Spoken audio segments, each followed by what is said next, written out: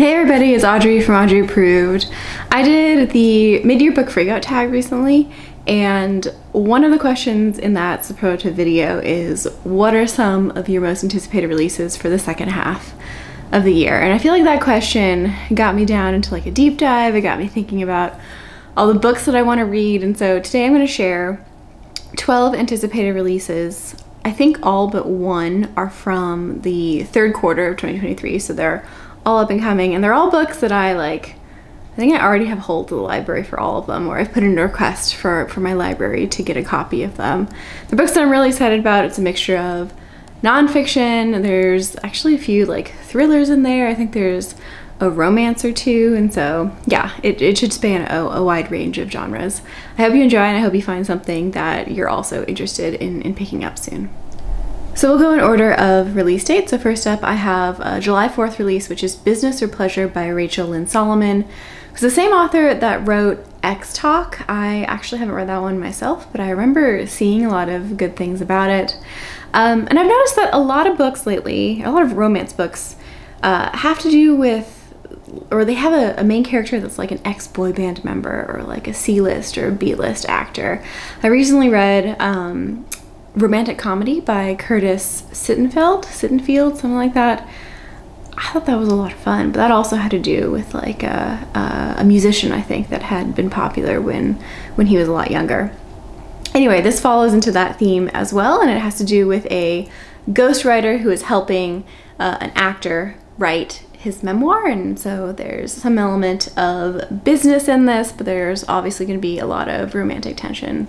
It's, you know, what's it called? Business or pleasure. So of course there must be a trade-off between it. I love romantic tension in my contemporary romances. That's like the main reason I read contemporary romances. And I do read them actually quite often. It's not something I talk about a lot on this channel, but I do really enjoy them. So I'm excited for Business or Pleasure. On July 11th, we have two books that I'm interested in that come out. The first one is 8 Bears, Mythic Past and Imperiled Future by Gloria, Dickie, which is a piece of nonfiction that I think is going to cover the history of all things bears. You know, bears are something that are culturally significant, and also they show up a lot in like, you know, mythology in particular, I think. But I'm interested to learn more about bears. I really like bears. I really want to see a polar bear in real life. And you know, I did try to think of 8 different bear species, and I was not able to when I was writing notes for this video. So I'm gonna learn a lot. And then the second one in this, for the same release date, is When Crack Was King, A People's History of a Misunderstood Era by Donovan x Ramsey, which gives me major vibes similar to Dreamland by Sam Quinones, which is a book that I've talked about on this channel before. I did a book pairings video. I paired it with Empire of Pain. And Dreamland is a fantastic piece of nonfiction that gives a really comprehensive history on America's opioid epidemic, and so I'm hoping that When Crack Was King is going to give me a similar level of understanding, but for crack cocaine. Oh my god, I can't say it. Crack cocaine. And so it'll go through the history in the 1980s and the 1990s. I think it'll cover the war on drugs. It'll cover the impact and importance of race within that political work, and really the legacy of crack cocaine. So I'm hoping again that I'm going to learn a lot from this one. And then rounding out the July releases is one that gets released on July 18th. It's The Deep Sky by Yume Kitasei, which is a sci-fi mystery thriller that takes place on a spaceship. This isn't a new idea, but a whole bunch of people are sent off to colonize a new world, and something bad happens. I think a few of these people die, and our main character has to figure out what is going on. I do really like this cover. I'm not quite sure why, although it gives me more literary vibes than it does thriller vibes, but we'll see what the actual content is more like. And then on August 1st, we have 2 pieces of nonfiction, again, that I think are going to be good. The first is Anansi's Gold, The Man Who Looted the West, Outfoxed Washington, and Swindled the World by Yepoka Yeebo, which is about a Ghanaian con artist that apparently scammed millions of dollars from, I don't know who, maybe the US government, I'm not quite sure.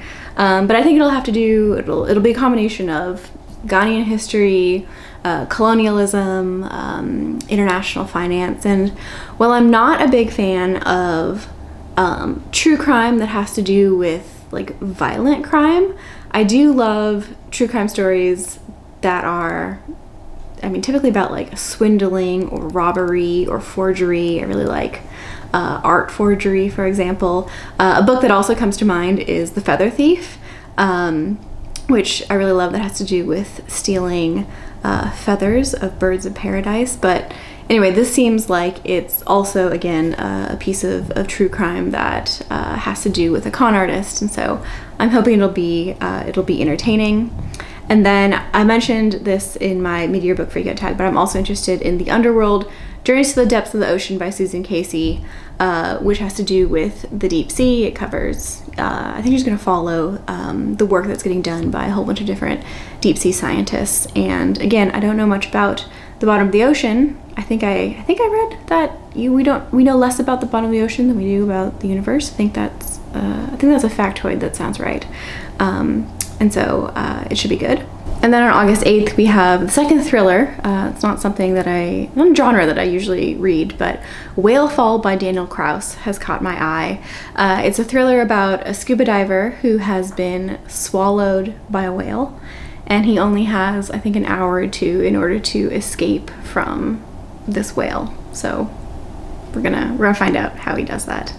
And then lastly for August, we have Trail of the Lost, The Relentless Search to Bring Home the Missing Hikers of the Pacific Crest Trail by Andrea Lankford. And this is actually, I'm hoping this is a redemption, because I have read another book by Andrea Lankford before. I have read Ranger Confidential, which is a book about her time and her experiences in the National Park Service as a National Park Ranger, stationed in, I think, the Grand Canyon and Yosemite and a few other places, which I thought was interesting content, but organized horribly, and it was kind of like a haphazard, I don't know, remembrance of all these really idiots that had visited the national parks.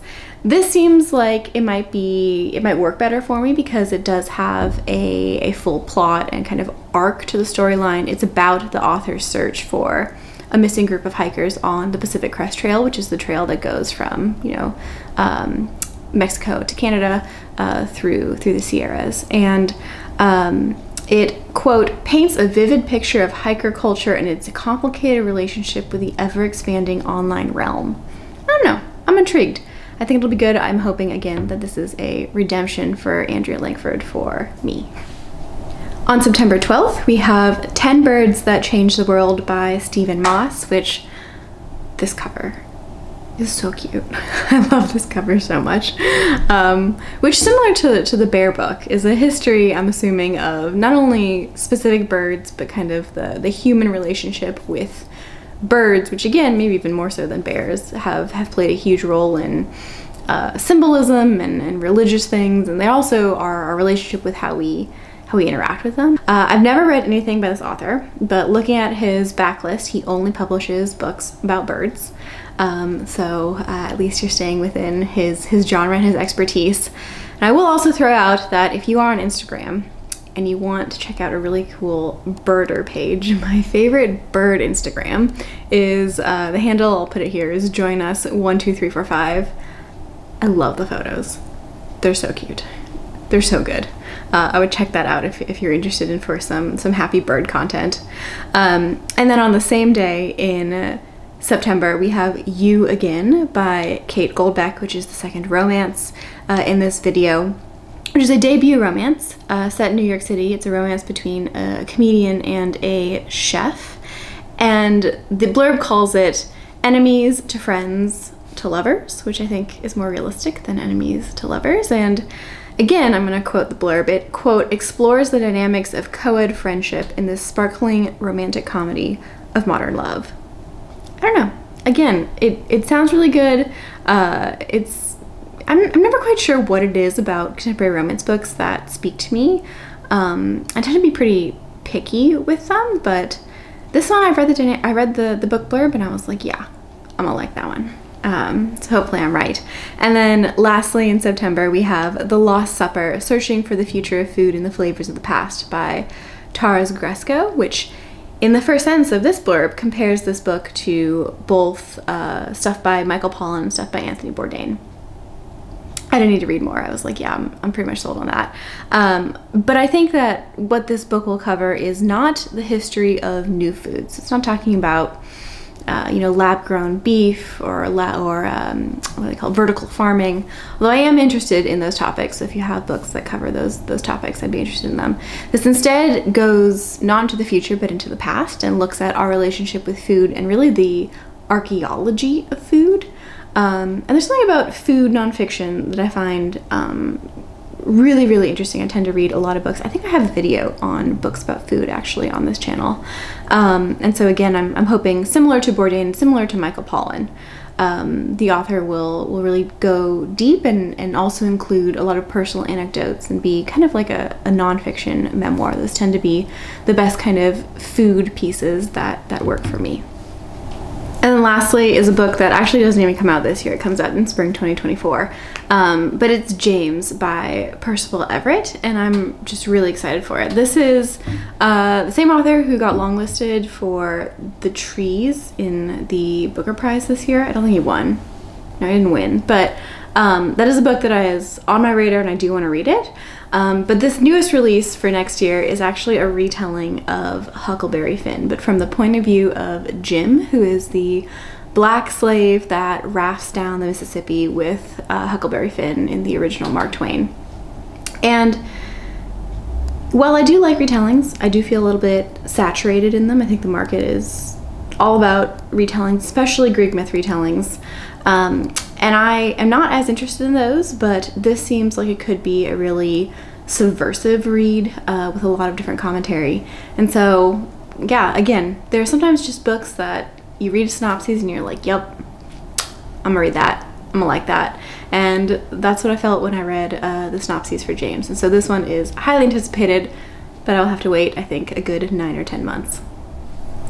Anyway, those are already on my holds list. Those are books that I will be eager to get to whenever they come out, sometimes the day that they come out. But yeah, I hope y'all are doing well as always, and I'll see you next time.